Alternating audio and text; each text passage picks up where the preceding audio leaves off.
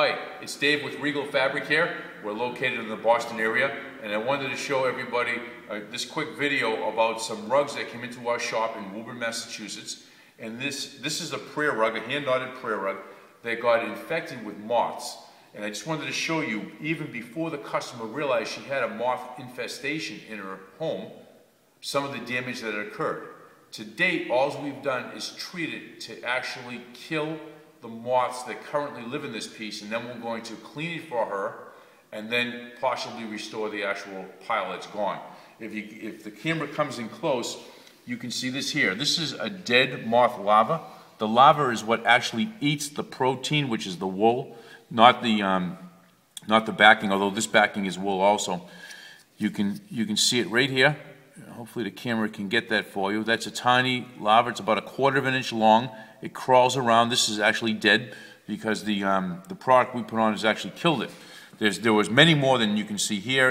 If the camera pans, you can see a big one here, right there. And at the stainless steel tool, another one at my fingertip.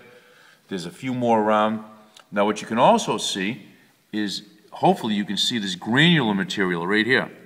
This here, if you were to feel it, it would rub in your fingers like sand. And that's their droppings. That's the waste product of the moth. And this is the actual damage here. They eat the wool, and the pile is gone. It's not a hole through and through necessarily, but the pile is gone. If this were to be thoroughly washed, this hole would get bigger because it's also loosened some pile. That's the cocoon, what I just disrupted over there. This is more of the waste in a cocoon right here.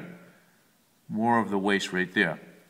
Also, a bigger hole, if the camera comes up here, you can see it, I think, pretty clearly, where this blue and brown fiber comes together. You can see how easily that comes out. That's all loosened fiber that typically we can pull right out.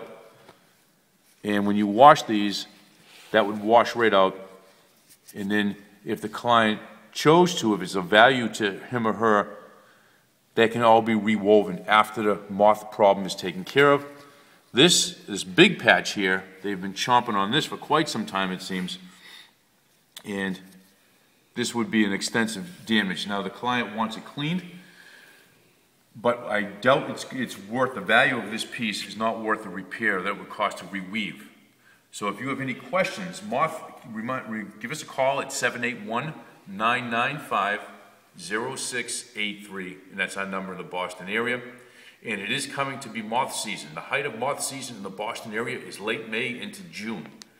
It's now the middle of April, so now's the time to start thinking about checking your rugs, rotating them, having them cleaned if they haven't been cleaned in a few years, vacuuming them often.